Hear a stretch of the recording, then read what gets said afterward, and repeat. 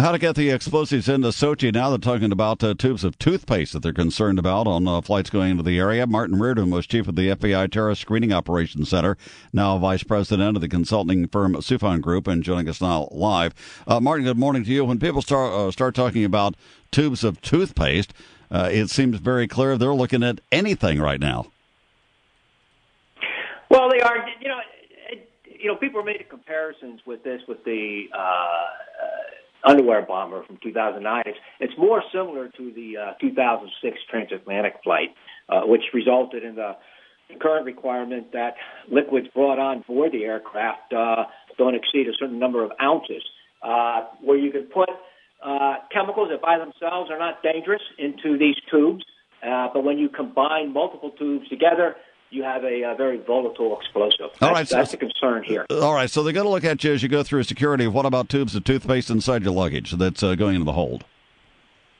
I would say if this threat was made to the U.S. and foreign carriers that are actually going to Russia, but it would be a safe bet that you can expect if you're carrying small tubes of toothpaste just flying in the United States, there might be some scrutiny there. So something to consider if you're packing that in your carry-on.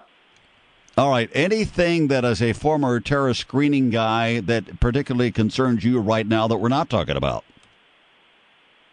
Well, I think one thing that was lost in all of this is this threat with the militant groups out of the Caucasus.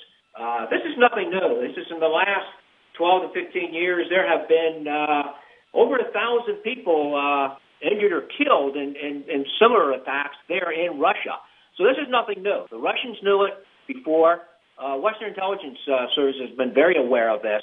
It's coming to light now, I think, mostly because of Volgograd in the end of December. Yeah, there's a whole bunch of people all around that area there where these games are being held that just don't like the Russian government at all. So I guess that's part of what we'll have to watch over the next several days. Martin, appreciate your time. Martin Reardon there, now at the Soufan Group.